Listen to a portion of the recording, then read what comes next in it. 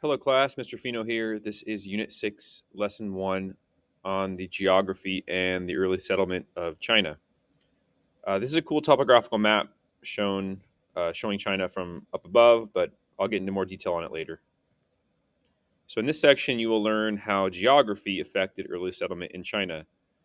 This is an elevation map showing the red is higher up and the green is the lowest down. So you can see a lot of elevated land in China. So the first question we have here is, how big is China? So present-day China is the fourth largest country behind Russia, Canada, and the United States at 3.7 million square miles. Present-day China has the largest population at 1.4 billion people. So here, this picture shows kind of how China and the United States are very comparable in size. And I guess technically the US is a little bit bigger, probably because of Alaska. All right, so the next question we have here is, what is Outer China? So Outer China is made up of the western and northern parts of present-day China. So if we're looking here, right, all of this red stuff here is Outer China, the northern part and the western part. Outer China is a land of extreme climate and physical features where surviving is difficult. So very, very cold with snow and storms, and deserts with sand and sandstorms, and just a difficult place to live in Outer China. What is Inner China? So Inner China is a land of rolling hills, river valleys, and plains. It's a place good for farming. Rivers flow from the west. Rivers flow from the west. You can see here rivers flowing in from this direction and provide water for irrigation. Inner China has two main regions: the North China Plain, which is here, and the Changjiang basins, which are down here. And these regions are different. They have different climates. They're best suited for different types of crops. But rolling hills,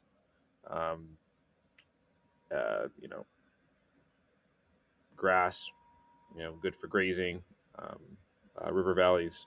But generally speaking, Inner China is good for farming. Next, we have the Tibet-Qinghai Plateau, also known as the roof of the world. The plateau stands at an average of 13,500 feet above sea level.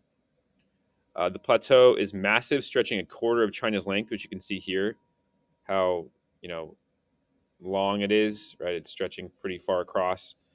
And it is a rocky land surrounded by towering mountains, which include the Himalayas to the south. Here below is the Himalayas, and there's mountains to the north as well, but it's just surrounded by mountains, which you can see in this image here. Really, it shows nicely, here's the plateau in the foreground. In the background, you can see higher up are towering mountains. The Tibet-Qinghai Plateau, the air is thin, dry, and cold with snow year-round. The Huanghe and Changjiang rivers begin in this area in the Tibet-Qinghai Plateau. The only natural vegetation you'll find here are scrubs and grasses, which scrubs kind of look like this, scrub grass, which can technically be used for grazing with animals. So one animal that's common in the region are yaks, which is a type of ox to be herded here. So scrub grass, this kind of shows what a dry, cold climate might look like. And then this is the Huanghe flowing from the plateau. What is an oasis? So oases is the plural, right, of oasis. Oases are the only place to cultivate crops or raise animals in the desert. So you can see here a couple of examples of that. Some kind of pond or maybe mini lake. You can see here up above what it might look like. When I think of an oasis, I think of palm trees, but it's going to have green. It's going to have water to work. Next, we have the Taklamakan Desert, which is considered one of the most dangerous deserts in the world. Desert winds cause huge sand dunes and create sandstorms that move quickly, which I'll show you what that might look like in the next few slides. And Taklamakan literally means once you go in, you will not come out. So that just illustrates how dangerous it is. So here we see in the distance of a desert, a massive sandstorm. Which when you get caught in a sandstorm, you just really got to ride it out, cover yourself up with clothes, and just hope for the best that it doesn't last too long. Here's a massive sand dune, right, which would be dangerous if you're caught in this, right, so high up. And then here's a map showing where the Taklamakan Desert is here, far west China, and then the Gobi Desert, which I'm going to talk about here next. So the Gobi Desert has few sand dunes and is mostly stony. There are sand dunes, but they're not as prevalent in the Gobi versus the Taklamakan Desert. All right, next we have the Northeastern Plain. The Northeastern Plain is made up of low hills and plains, is mostly prairie grass, which you can see here in the top part here, this yellow grass, which provides food for horses, sheep, and other herd animals. So that's one thing that can be done in the Northeastern Plain is herding. The Liao and Sungari rivers run through the plain. I believe the Liao River is quite shallow, which is shown here in this picture. The Liao River, so only would be able to hold small boats, versus the Sungari is bigger and can hold bigger boats. The plain is generally too cold and dry to grow crops, and in the south, a narrow coastal plain links the area to the rest of China. I'll talk about this more later. And invaders would have used this gap to get into inner China. So there's the Northeastern Plain, right in the northeast, right above the North China Plain, which we're going to talk about next. So the North China Plain is an area of flat grassland within inner China. Temperatures ranging from very warm in the summer to quite cold in the winter, but it's a little more moderate than these other areas we talked about. And the ground of the North China Plain is covered in yellow limestone silt, which comes from the Gobi Desert. So here's, I believe this is the Huanghe, probably the water, and you can see the color gets its color from the silt, which we'll talk about next. And then here's a picture of some of the North China Plain and the location, which is south of that Northeastern Plain we talked about before.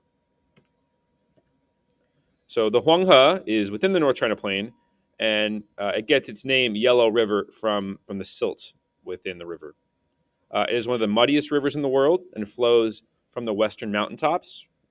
The Huanghe provides farmers with loess and good soil for crops, which is a good thing, but the Huanghe can also be dangerous with its frequent flooding, which is also where it gets another name from. It's another nickname, which is China's Sorrow, because of all the destruction it can cause. Next, we have the Changjiang Basins, which are low coastal plains along the Changjiang River. Right, it's sort of southwest of the North China Basin, the North China Plains.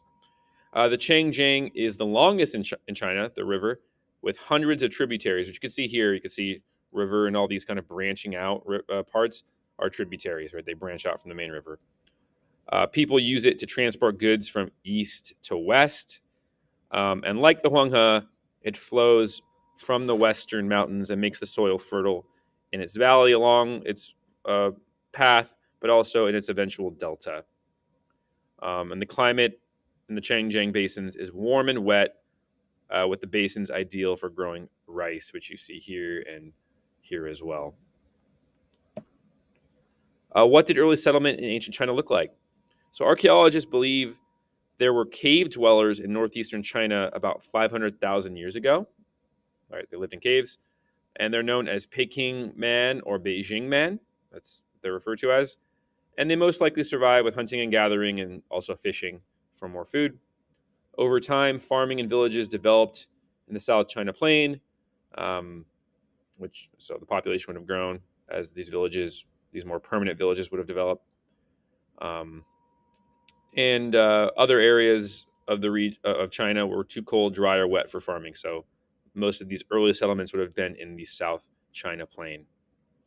Here is a skull of Beijing man, some hunter-gatherers, and then fishermen.